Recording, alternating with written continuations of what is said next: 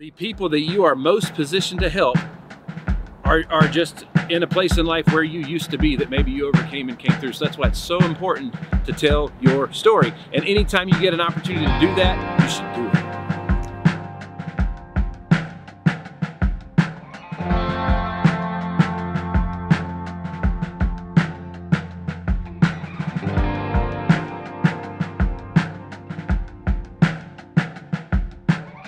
Oh man, so being the interviewee is a totally different feeling than being the interviewer.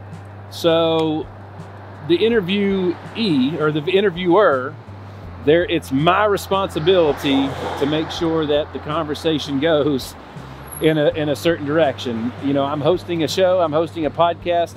That podcast has an objective, and but at the same time, I'm there for the person to bring the best out of the person and whatever it is that they're there to promote or talk about, right? So being the interviewee, again, I always want to bring the best out in other folks. However, like I don't always know the direction that they're going to go. So for me, it's a little bit of a challenge.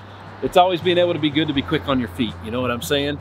And and I can learn from everybody. If you're not learning from every single person that you encounter, you're not looking hard enough, because everybody's got gifts and everybody brings something to the table that maybe you don't have or haven't thought of yet.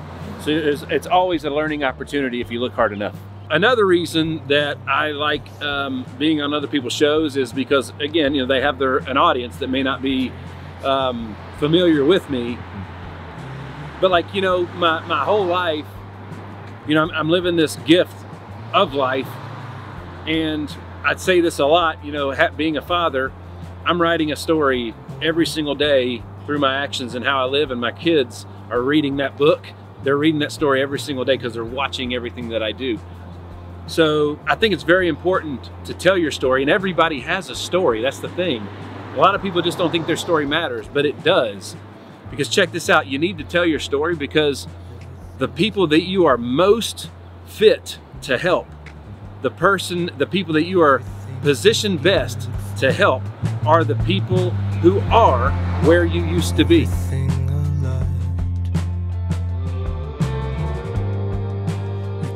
You know, a lot of the stories that we pay attention to the most are from people that are, you know, in the spotlight the most. What I've found is, you know, some of the greatest stories are from the people that you would least suspect them to come from. Cool, hop in. Welcome to my baby. I love this Jeep. I've always wanted one. And I don't know nothing about it. What engine does it have? Don't know. What size tires? Don't know. It's awesome and it's black. That's what I know, and I love it. Some of the greatest stories are, it's like the underdog story. I mean, Hollywood's been making amazing movies that we all love based around the underdog for, you know, since the films and stuff became an art, right?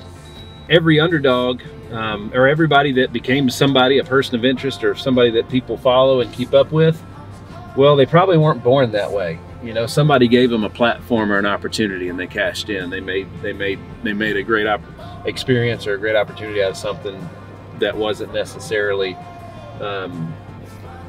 like maybe on their radar or something, right? So again, like all the great people that we know and study today, like seriously, Kelly Clarkson, nobody would know who she was if she didn't take advantage of a great platform and an opportunity in a first season of American Idol, right? It's very important that you tell your story, even if it's on the smallest platform possible, because you never know who's going to run across it or find it and be helped by that. And at the same time, if everybody that you pay attention to and listen to or look up to you or wherever it is you find your hope, like, you know, you just need to vet your source. You need to, you know, is that person actually who you want to be? There's a saying, like, you know, you never want to meet your heroes, because after you meet them, they might not be your heroes anymore, right? So it's a very, very deep thing that we're talking about.